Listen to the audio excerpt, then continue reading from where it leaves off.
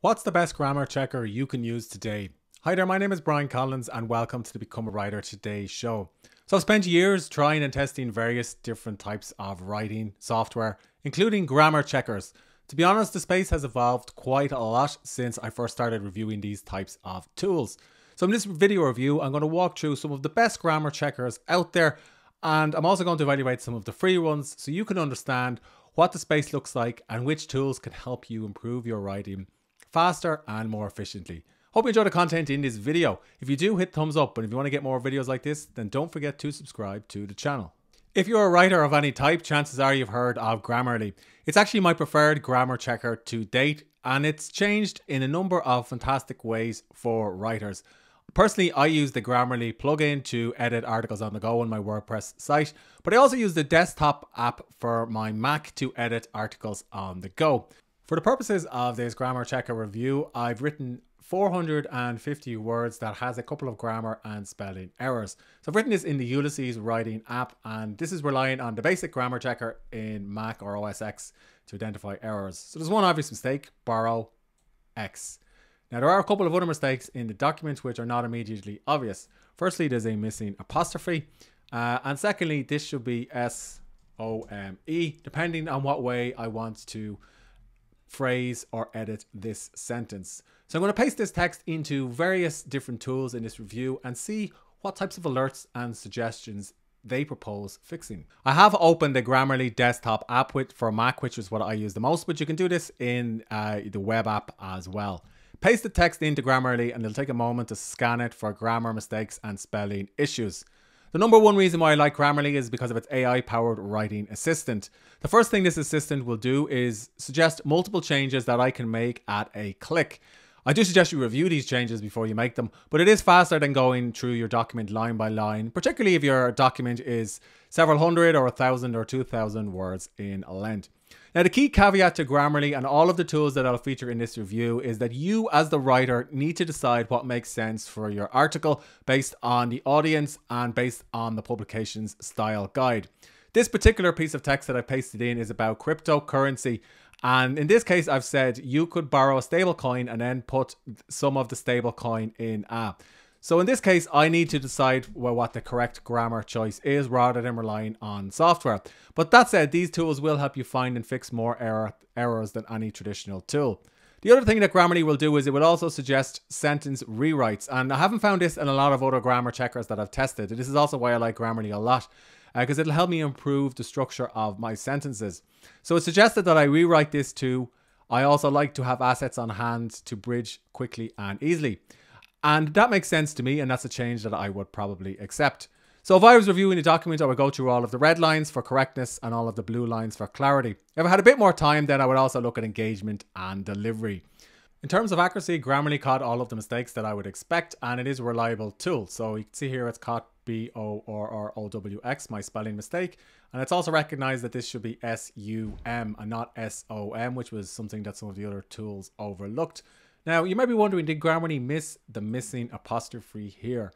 Well, if you go to clarity, Grammarly will actually propose a sentence rewrite that automatically fixes this. So it's this sentence rewrite here, and I can just accept this at a click. So this is why I rely on Grammarly for both copy editing and fixing grammar mistakes. Personally, I like Grammarly as a good app because of the AI-powered writing assistant and because of its accuracy and ease of use. Plus, Grammarly is supported in almost all of your writing apps, either directly or indirectly via its plugins, add-ons, and web apps and apps for your desktop. Number one alternative, which I also use regularly as a grammar checker, is ProWritingAid. ProWritingAid works a little bit differently to Grammarly, and it has some additional reports and insights which could help you with long-form writing and fiction. ProWritingAid also has a different pricing structure. So you can check 500 words for free. There's no real free trial after the 500 words. And then it's approximately $79 per month for the year. Again, you can use it via a desktop app or via a web app or via its plugins for Google Docs and your browser. So I'm going to open up ProWritingAid and paste back in the text that I pasted into Grammarly a few moments ago. Then what will happen is ProWritingAid will take a moment to scan it for any potential errors. Again, much like Grammarly, I will go through these suggestions here on the left-hand side and decide which ones I want to fix and which ones I will potentially want to leave. So it's also suggesting some other changes that I could make to improve the readability of my work. Now, the other difference from Grammarly versus ProWritingAid is the sheer number of reports that are here. To be honest, you don't need to use all of these unless you're a copy editor or you're polishing your fiction or you're writing something more involved like a book. The reports that I recommend you use the most are the grammar checker, obviously, considering what the video is about, and potentially the style checker if you want to see if there's any readability enhancements, and that would help you with copy edits. If you have a bit more time, you could also look at instances of cliches in your writing. Now that's not going to apply if you're writing non-fiction, a technical article like this, but if you're writing fiction, perhaps you have some cliches about your characters which you may want to fix. In terms of accuracy, I was pretty happy with how ProWritingAid worked overall. It's caught the obvious mistakes. It's recognized that it should be borrow with no X, so I can accept this change at a click. It's also caught the missing apostrophe. Now for some, it's actually proposed a sentence rewrite rather than saying it should be S-O-M-E, but this is enough of an alert to say that I should consider rephrasing this sentence, where some of the other tools missed this entirely. And that brings me to the key caveat with these tools, that you need to make a decision as a writer about what makes sense for you. So in this case, I could change this to the sum of stable coins rather than sum of the stable coins. So again, it really depends on the context of the sentence and what you're trying to communicate as a writer.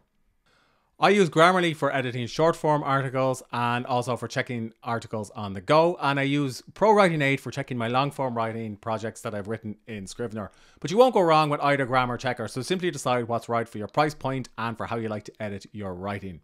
The next grammar checker worth checking out is Antidote, and it's actually one of the lesser known grammar checkers, which is surprising because it's been around for 25 years and it's quite powerful. The key difference between Antidote, Grammarly and ProWritingAid and all the other tools in this review is that Antidote will work entirely offline on your desktop. So if for some reason you have something really sensitive that you don't want uploaded to the web, even though Grammarly and ProWritingAid and those other tools have various types of encryption and security options which you can read about, perhaps Antidote is the one for you. Also, Antidote supports different languages. I think you can grammar check French, for example. Now, the pricing of Antidote is a little bit different. So you can pay a monthly subscription or a yearly subscription. So it is quite cheap. Now, these prices are in euro because I'm in Ireland. So do convert these to US dollars if you're in the United States. But it is one of the more cheaper grammar checkers out there.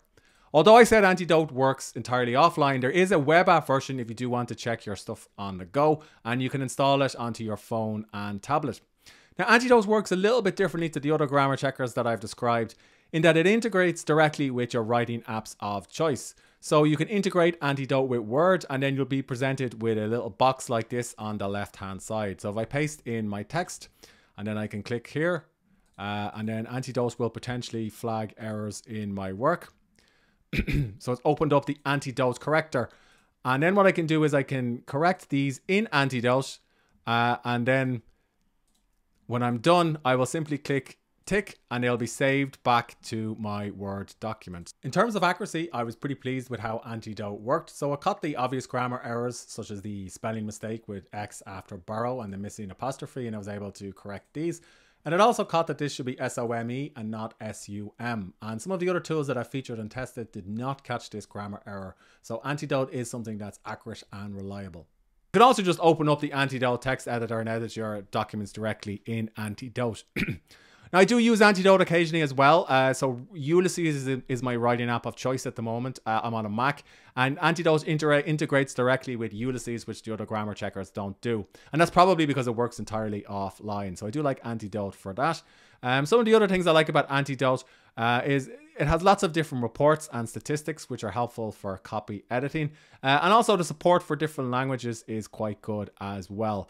And because Antidote has been around for 25 years, you can be assured that it's going to find and fix more errors than what you're going to get in Word. So if you're looking for an alternative that perhaps you haven't tried yet, Antidote is one to consider. The next grammar checker worth considering is Microsoft Editor. This is Microsoft's, I suppose, attempts to compete with popular grammar checkers like Grammarly and ProWritingAid. It's worth considering because if you're in a workplace, you already have access to it because it comes included with Microsoft Office 365. It's built into Word and all of the other suite of apps, and that will cost you $79 per month if you don't already have one.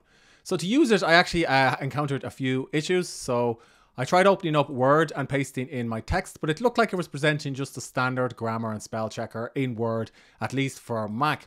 So then I went into the web app version, and I was pleased to see that when I pasted in my text, I was able to access Microsoft Editor more easily. And the sidebar is obviously taking a bit of inspiration from some other grammar checkers because it presents spelling errors, grammar errors, and provides context to these, much like the other tools I've mentioned in the video. In terms of accuracy, Microsoft Editor did catch 2 key grammar mistakes in my work, but I was surprised to see that it actually missed one grammar mistake that other free grammar checkers actually caught. So instead of SUM, this should be SOM, some of the stable coin, not some of the stable coin. And some of the free tools I've profiled did catch this, so this was a bit surprising to me in terms of accuracy. That said, it doesn't really have the same type of AI-powered writing assistant, and it doesn't really have the same extensive Grammarly or grammar dictionary that you'll get in some of the other tools that I've described. But if you're in a work environment, you already have access to it, so it's a good way of checking your stuff on the go, and it will integrate with the other Microsoft apps like Outlook and PowerPoint and so on. The next grammar checker that you may want to consider is called Ginger software. It's one of the first Grammarly alternatives that I came across before I used ProWritingAid, and I liked it at the time because you can then add it to Chrome for free, much like the other tools in the video. You can also download a desktop version to your computer, with the caveat that you do need to be connected to the internet. So the big selling point of Ginger, at least today, is its price point. So it's $13.99 per month for the premium version with the promo that they're usually run, versus $30 for Grammarly and your Microsoft Office 365 subscription or ProWritingAid, all of which would probably be more expensive than taking this out for a month or two for grammar checking a piece of work. So I have open on screen the Grammarly editor and Ginger. So if I paste the text into Grammarly, you can see it just takes a second to scan the document. If I paste the same text into Ginger, I then click text and it takes a little bit longer to scan, but it doesn't catch the same amount of errors and propose the same sentence changes as Grammarly or with ProWritingAid. That said, it is cheaper, so probably good for writers on a budget. And I did like that they had a rephrase tool or a paraphrasing tool, because I've been exploring these types of tools for rephrasing and paraphrasing content. And this is probably something I'd like to see added to other grammar checkers that are out there at the moment. Linguix is a newer grammar checker, which is also worth considering. Again, it has the usual suite of plugins and web apps that you can use for checking your work. In terms of pricing, it starts at $8 per month, although you can get basic free corrections with the free trial. And you can vary that or pay a little bit more if you only want to take on a monthly subscription at $14.99 per month. It's probably aimed at more of a business audience versus some of the other tools I have here, because it has support for things like a writing style guide. I also like that it has a paraphrasing tool as well, which is quite handy. So I did take out a Linguix subscription, and again, you just log into the web app, or you can use the Chrome plugin similarly to the way I've showed you before. And I'm going to paste in my sample text to show you how it will work. It takes a moment to scan the document for any potential errors, and then it will highlight them or color code them with potential changes. You can also go back to the dashboard in Linguix to access its templates, and it provides writing templates for email, social media, essays, and so on. So it's billing itself as a type of writing instructor. Linguix is a newer type of grammar checker that also bills itself as a writing assistant, in that it provides context and insights to mistakes that are potentially in your writing, and also provides some templates that you can use, and it also has a paraphrasing tool. In terms of pricing, it's comparatively priced. You can get an annual subscription at $8 per month, or a monthly subscription at $14 per month. It is kind of more aimed at a slightly business audience, in that it has support for a style guide and so on, which is helpful if you're writing or editing articles with a team. So I've actually reviewed the premium version of Linguix, and the key features that I liked were its writing coach, which provides context to your grammar mistakes, the advanced checks, and its support for a style guide. I also liked that it had a plagiarism checker as well, and I did find it relatively accurate. So it's quite good if you're working with a team or in a business, but you don't want to spend a huge amount of money on a grammar checker. Now that said, I've opened up the free version of Linguix, which anybody can try, to show you how this can work. So I'm going to paste in my text, and Linguix will take a moment to scan it, and then it will highlight any potential issues in color. Now, Linguix did actually catch the key grammar mistakes in my document. It's recognized that this should be SOME, And it's also recognized that this is a spelling mistake as well. And the premium version will give me some additional context, so that is lacking from the free version. By now you may have noticed a theme that of all of the tools that I feature, I need you to take out the premium subscription to get the most value from them. But what if you want to try something different to what's in Microsoft Word or Google Docs to grammar check your articles, but you don't have a huge budget? Well, you have two options. Reverso and Spell Check Plus are both worth considering. So first up, Reverso. Now there is a premium version of this, but you can do some good stuff with the free version. So if I paste in my text, I can translate this from English to French or any of these other supported languages. But then if I go over to the grammar check section, I can paste in my text and I can rephrase it, which is helpful for paraphrasing. But I can also click the check option and it'll scan it for any potential issues. And it's spotted one here. It's saying that this is a grammar mistake. Unfortunately, it hasn't given me much context and I don't actually need to figure out what the mistake is myself because it doesn't look like this suggestion is correct. The other option that you could try is Spell Check Plus. So if I paste in Spell Check Plus and then I can click Check Text. And again, it's highlighting some potential grammar errors. So it has caught that this one here should be S-O-M-E and not S-U-M. And it has caught the missing S here as well. So these are both worth considering. Another option which I've also reviewed on the Become a Writer Today site is called Quillbot. It's actually more of a summarizer and paraphraser, but it does have a grammar checker in the tool as well, which you can try for free or which you can add to your Chrome browser. So if I paste in my text and then I can click Fix All Errors and it'll automatically change everything. But I wouldn't actually recommend doing that because, like I was saying earlier on, as a writer, you need to decide what changes make the most sense. So that's how I'm currently used. So I would change this to use. That's how So these grammar checkers or these suggestions all make sense to me. And you can see here it's missed some. So it's not 100% accurate. So that underlines why you need to apply some due diligence when you're using any of these grammar checkers for your writing. Those are the best grammar checkers on the market today, both paid and free. In summary, Grammarly is still the most powerful grammar checker out there, but at $30 per month for the premium version, it's probably a little bit expensive for some newer writers. That said, it is the grammar checker that I use the most to check my writing and also writings by other freelance writers.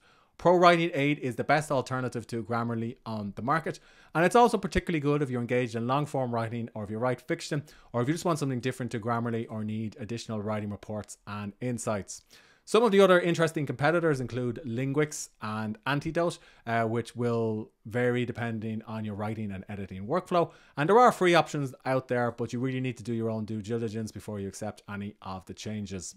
Hope you enjoyed the content in this video. If you do, hit thumbs up. And if you want to get more videos like this about grammar checkers or writing apps, then don't forget to subscribe to the channel.